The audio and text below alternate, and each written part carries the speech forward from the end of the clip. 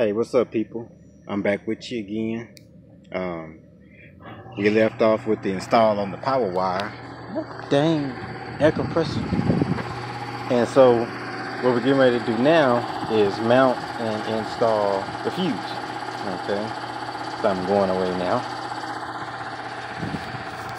Okay, now you want to find a good mounting position for your fuse block, which I found the best place for this vehicle, which is a 05 Grand Marquis, to be right on top of the fuse box itself.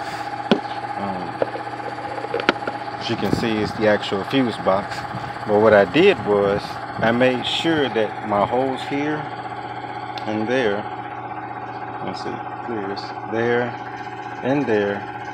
Once it closes up in these empty areas, so that my screw in these empty areas here, so that my screw can sit down in there once the box closes. Okay, then I can still open it up and close it freely.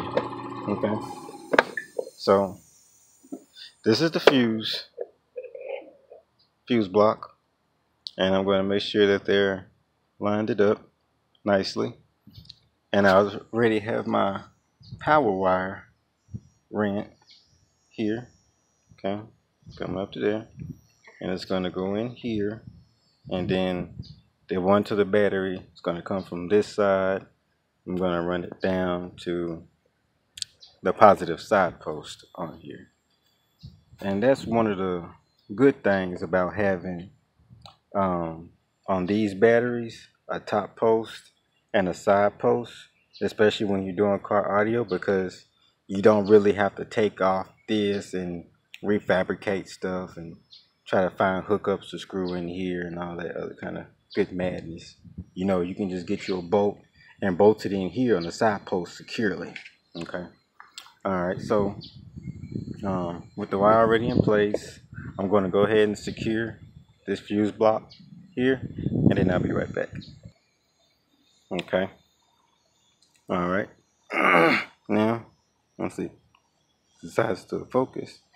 Say I have screw in here, have my screw in there. It's nice and secure, and I can still open up my fuse box, and it's secure. Now, one thing, if you're mounting something like this and you're not mounting it, say, to the wheel well or however your engine bay is set up, one thing that I did before I mounted this here was check my clearance from when I shut my hood, so that way I'd know when I close it I'm not adding pressure down on this fuse box here. So with let's see, grab this here.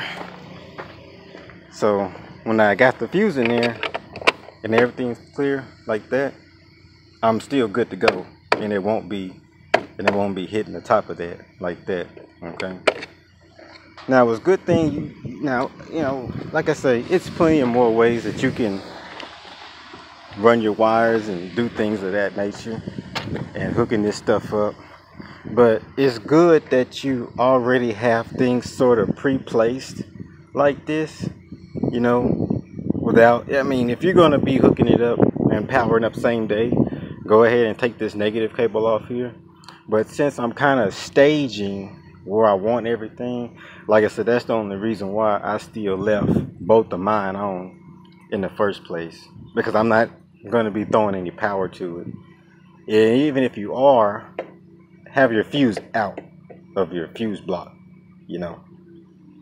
Okay, well, I think it's time that we lock everything up as far as installing the wire into here and installing this one. Okay, and this side is going to be the side that goes to the positive terminal here on the battery. Okay, so we're going to do that, and then I'll be back with you.